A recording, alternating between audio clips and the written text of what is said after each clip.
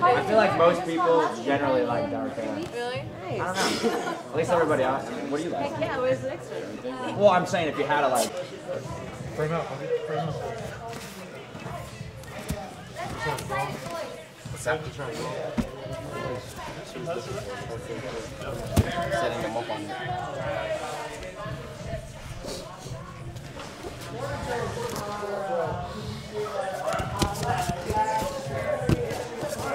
that's where to keep that wizard. That's where to keep that wizard in there.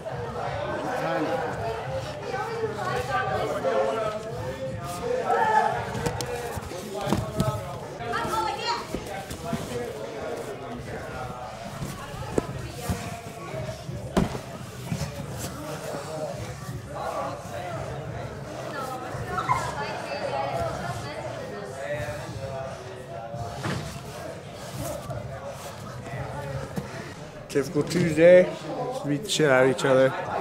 Try and do it stylishly and kind of get some techniques down, get some good rounds in, and then at least morning. And then evening wise, get some good grappling in, again rounds, a lot of technique. And then yeah, if more guys would show up, we could get more rounds in.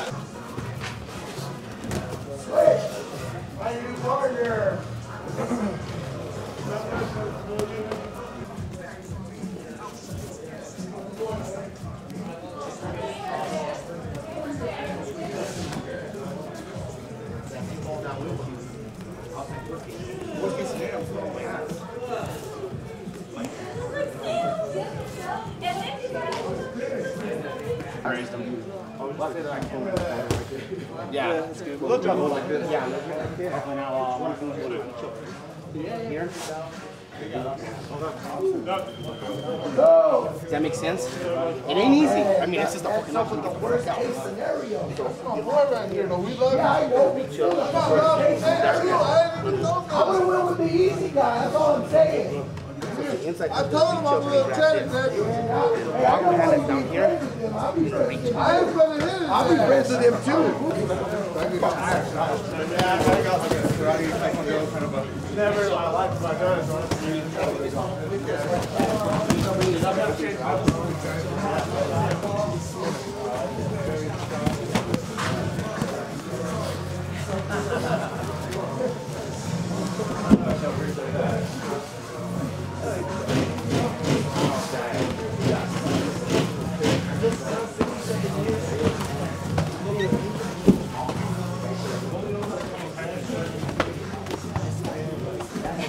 No, I would just not be able to turn myself over and I find you can jump on.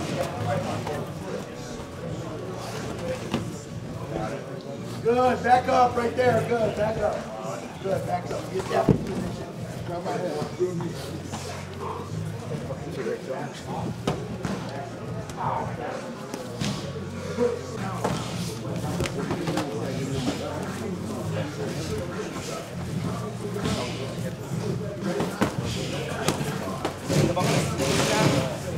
Every once in a while,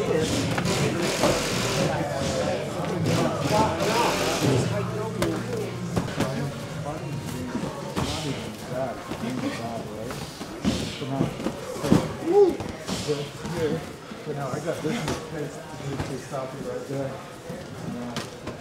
Down blocking with the head, blocking with the head. Now, the head is out.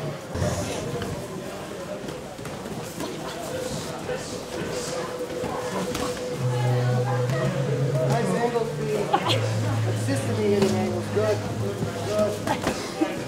I can see the one that we have.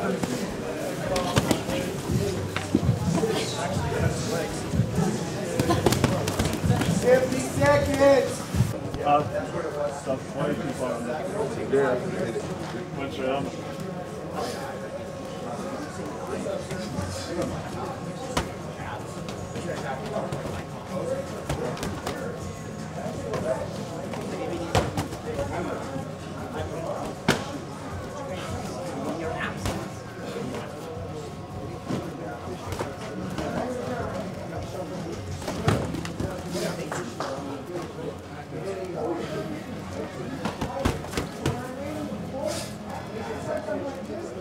Great.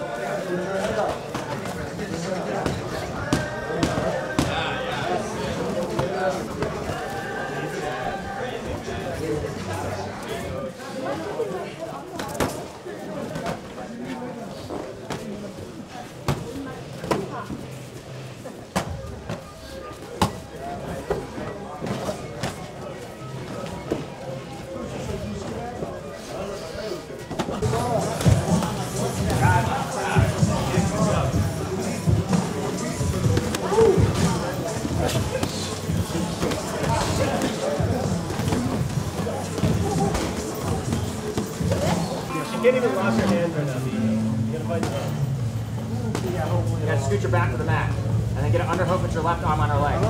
Yeah, turn into her. Take down. Boom.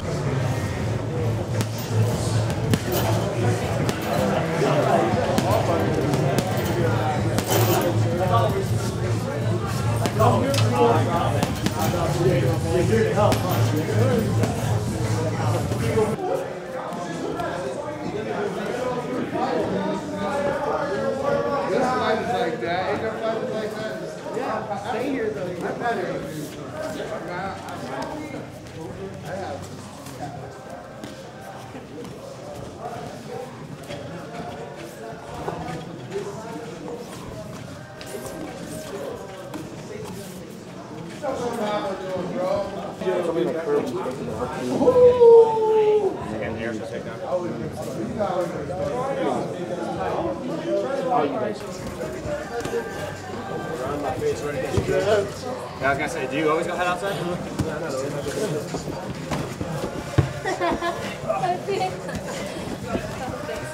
Last minute.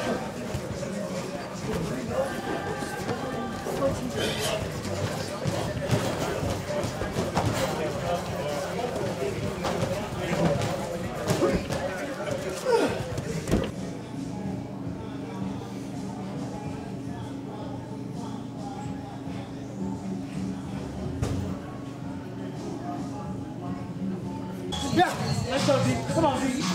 Let's go, D. Get up there, D. Got it, D. Yeah. There we go. Finish, baby. Finish. Finish.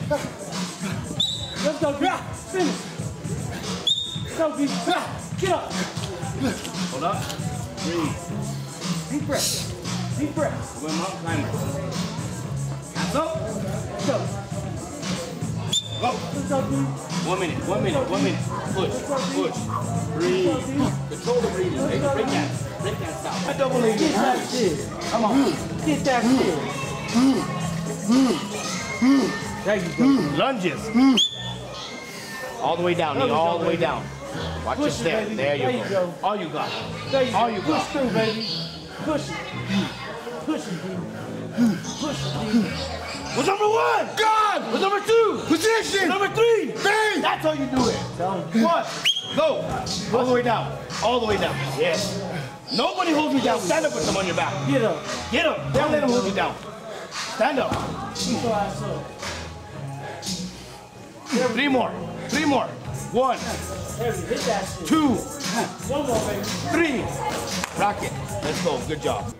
Hello, how you doing? Good, how are you? How you doing? What's up, man? Did Sean left already, right? Like he was. Yeah. He's going home. Yeah, he's in UFC too. So these guys come and they get trained. I mean, treated for.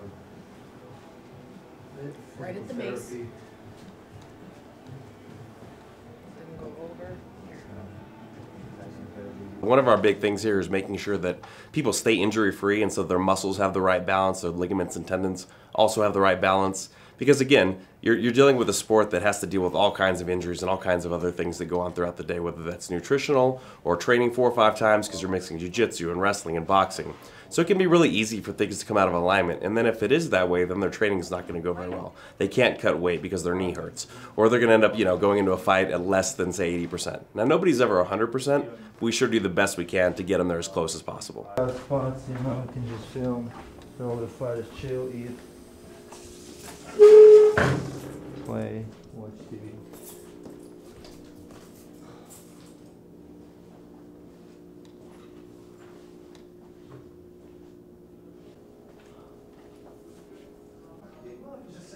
I think this.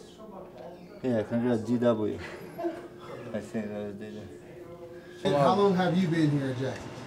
1 month maybe, I don't know. He's here ready for second half, third time. Yeah. On to me. Doing the weight construction. They have bat. Ce tam mai bățuși? Да, изин что-нибудь высунул. Что за борцовка? На восток потерять.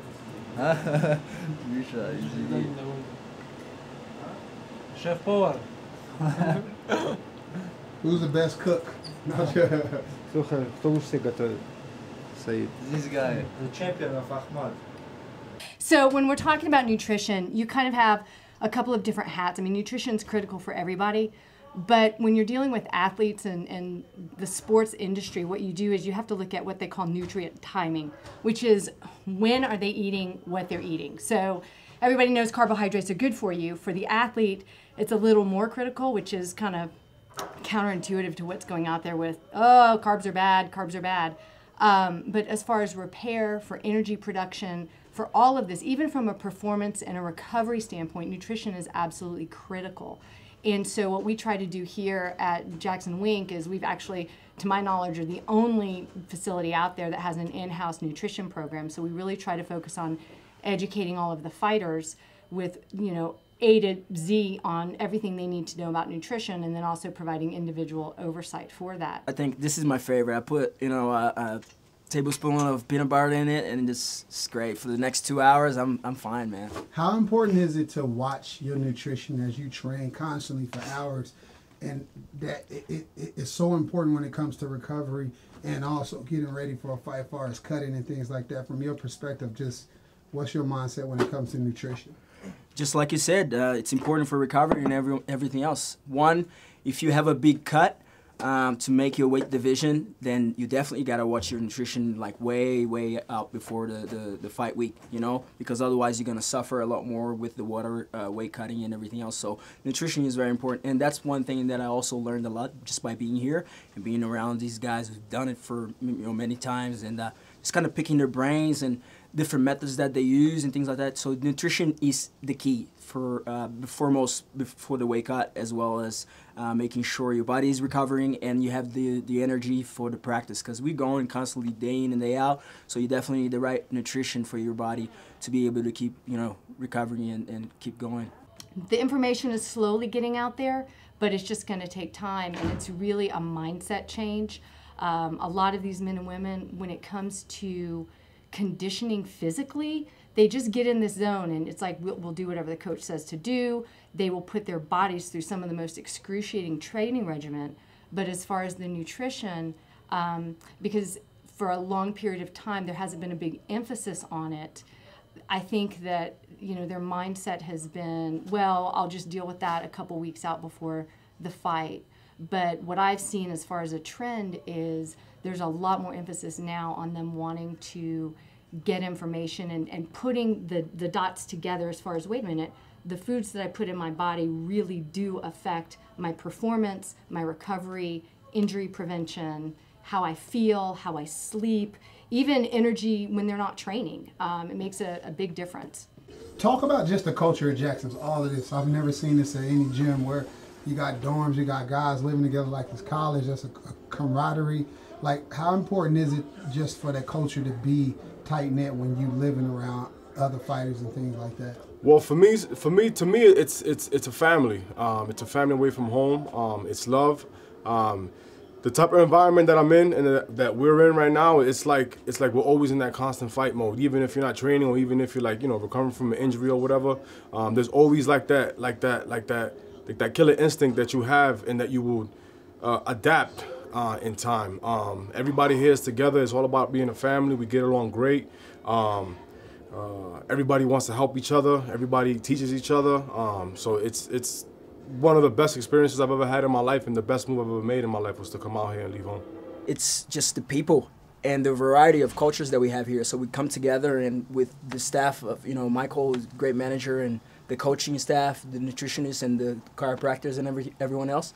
I think it's just the fact that we're all here to improve, and we know and we get that, and we see the results in the octagon, in the big shows, and then we think, man, you know, I got to get some of that if I want to get to the next level. So I think just the fact that everyone is out here for the one purpose, and we're all like-minded, I think that's what makes it great, you know. Everyone is here for one purpose. And your perspective. I think that it's coach is also very important, but still the tank full of sharks, and it's most important thing, much more important than you need coaching also, but these high level guys everywhere, it's most important.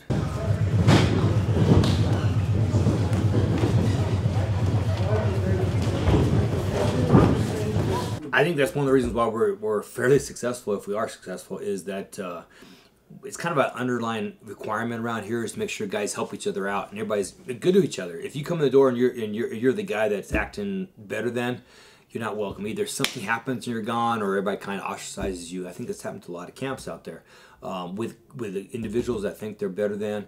But here, they check their ego at the door and they help everybody. So John Jones is willing to get out there and work with the amateurs.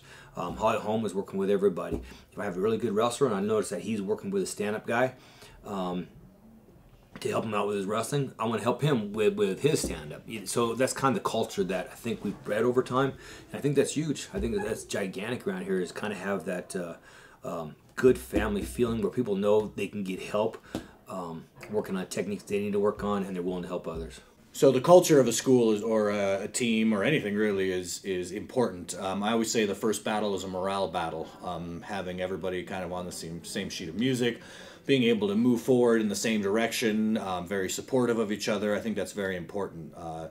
What happens when you get leadership that isn't super strong, you'll get factions and people hating other people, and that's going to happen no matter what, especially in the larger teams. You'll always have that. But you want to kind of mitigate that and keep it to a minimum and try to kind of foster a positive training environment. Work around the inevitable friction that will happen between fighters as a team gets bigger and bigger and bigger. It's pretty easy when you have a team of maybe 15, 20 people. It's not too difficult to do. When you get up into the 50s, it gets a little challenging, and then, of course, it just kind of escalates from there. But making a conscious effort to attack the culture, to make sure it's a positive culture, to make sure that your coaches continue that positive culture is very important. And honestly, a good part of my day is spent doing that.